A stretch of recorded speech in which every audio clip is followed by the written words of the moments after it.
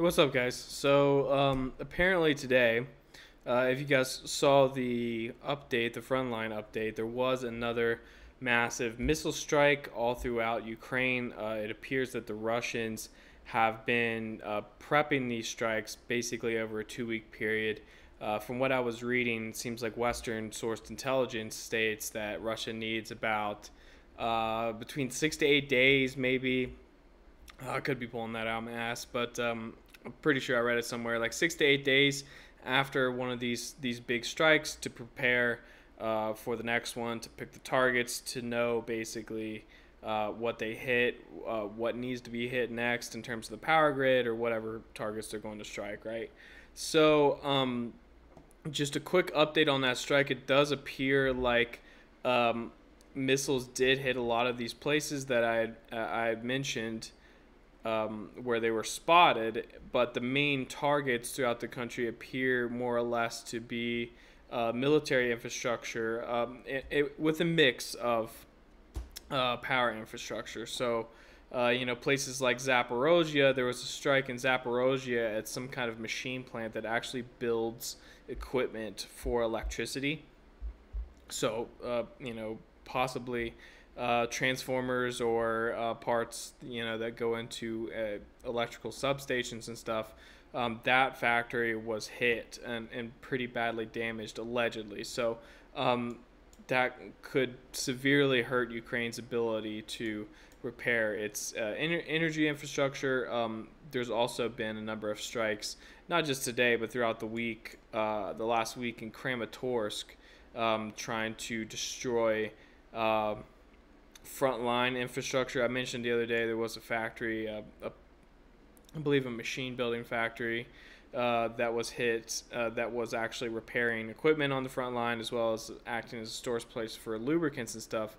Well, now there was a strike overnight in the area of Kramatorsk, and apparently a power generation facility shut off. So now this entire frontline area, Slovyansk, Kramatorsk, Druzhkivka, Konstantinivka, is without power. So that's not the main purpose of this video. The main reason is Ukraine actually, and I kind of suspected something like this because Western intelligence 2 weeks ago was kind of on top of the whole when is the next strike narrative, and they were posting up a lot of material, and Ukraine actually tried to preemptively strike at the Russians right where their strategic bombers are based. So there was two air bases, one in Ryazan, which is like right on the outskirts of Moscow, as you can see, and then another next to Saratov, actually in the city of Ingles. So I'm going to zoom in here and basically show you guys where these bases are. This is the Ingles Air Force Base and military base. I think this is quite a bit of like military stockpiles and stuff that's down here, but it appears like this base is primarily a station for strategic bombers. Of course, you have right here a history of long-range aviation. You have different Russian bombers. You have this is actually a Tupolev 22 M3M. This is your backfire bomber. These are Tupolev 95s, Bear bombers, and then actually don't see it here, but it's on the runway, I believe. Mainly a bunch of Bear bombers here. As you can see, this is like Russia's older bomber for sure, but still very active, still very capable. Now this is the newest iteration of Russian strategic bombing. This is a Tupolev 160, which is NATO designated as the Blackjack. This is a hypersonic or a supersonic jet-powered bomber. But there was a drone strike at this base and at the other base, and the story for these drone strikes is specifically at the Ingles airfield. It says 3 Russian technical servicemen who were at the airfield were fatally wounded. 4 more servicemen who were wounded were taken to medical institutions where they were provided with all of the necessary medical assistance. So nothing really there on what kind of damage was done to the bombers. There was some claims that I guess maybe some bombers had been heavily damaged or destroyed. There's actually been a satellite image that's come out of this more recently. And in the satellite image, let's see here, it actually looks more or less like there's basically no damage, no visible damage on the runway. There's still a lot of bombers on the runway, still a lot of the Tupolev Bear bombers and the 160s. They all still look like they're there. So maybe perhaps for this airfield they didn't really have any success. You can see it does look like there are a couple bombers parked on the other side. However, don't see really any craters, any kind of black damage you would see from jet fuel burning. So as far as we know, perhaps it struck deeper into base and really just hurt and potentially killed some technicians. Now there was some damage done to the air base, or to some jets at the air base in Ryazan. So we're going to look at this real quick, and then I'm going to show you guys the equipment that this was allegedly carried out with. But this is an air base in Ryazan. It appears to be just like the other base, is specifically designated for strategic bombers. I mean, zooming in, it looks like you have some old, these looks like some old biplanes or something. I'm not sure. Maybe we have another museum here or something. Some helicopters. Not a lot of fighter jets stationed at either of these air bases, if any. You would think they'd have them out here ready to go. But, once again, you have, this is a Tu-22 backfire, a couple Bear bombers, a couple transport planes, more Bear bombers, more backfires, and looks like just a lot of backfires at this base. Not so many of the... Doesn't look like there's any Tu-160 Blackjacks here. But there was an image that's come out of damage done to a backfire bomber at this air base. And it looks like a fuel truck was hit. Go ahead and pull this up for you guys right here. I don't know why it keeps opening up two at once, but this fuel truck was hit here and did some damage, some cosmetic damage to the back end of this backfire bomber. As you can see up here, this is looks like it looks like a tail gunner. I didn't even know bombers still had tail gunners. This is I guess technically an older model as well. Fun fact, I just watched Memphis Belle the other day. It's a great World War II movie of an American B-17 crew. Very interesting. Let's see here. I got another picture.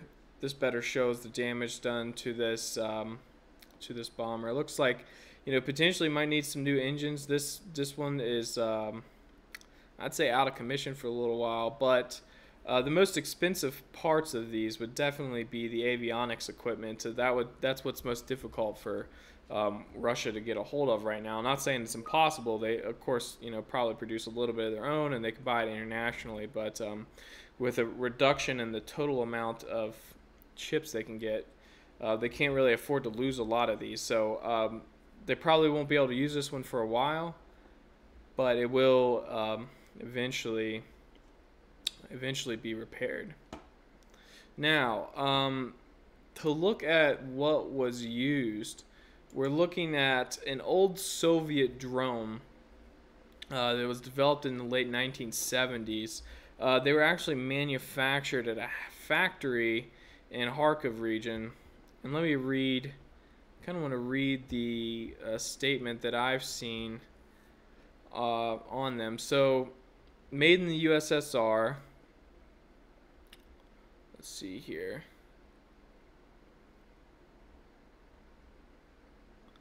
I want to get the name of them. So it's it's called the Strig. I don't know. STRIZH. and it is a reconnaissance UAV, a long-range reconnaissance UAV. It has a capacity to go over 1,000 kilometers. So this is what was used to attack the airfields. It says Ukraine upgraded it slightly and turned it into a combat UAV. In March 2022, a Ukrainian modernization program became known. It envisaged the installation of a non-standard high-mass warhead on the UAV. After that, the Tu-141. So that's what it is. It's a Tu-141 Strizg. I'm still not sure how to pronounce it. Was turned into a cruise missile of inferior accuracy, but with sufficient long range of about 1,000 kilometers. The AFU launched the UAV Strig, as it was called in the USSR, presumably from the territory of Kharkov region, which is situated about 640 kilometers from Moscow. About 152 such planes were manufactured in the Kharkov aircraft plant during the Soviet time from 1979 till 1989. Quite a significant portion of them was left in the territory of Ukraine, and all of them were probably upgraded to missiles. So, actually very interesting. Apparently, they're manufactured, they're actually built within modern Ukraine in Kharkov. Who knows precisely where this manufacturing plant is. I would assume any kind of aircraft manufacturing plant would be close to an airfield, right? So, in this area, maybe we can see some of these things parked on the runways. Who knows? This looks like the actual international airport. I believe the real Kharkov Air Base is actually here in Chugoyev. It's like some MiGs. It's like a lot of MiGs, a lot of older MiGs here.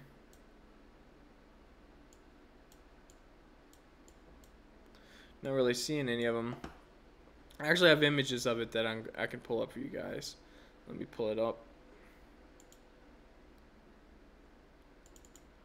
This is what they look like. Kind of does look a lot like a missile. Of course, this is an older Soviet one. This is one that's obviously been marked up with Ukrainian markings.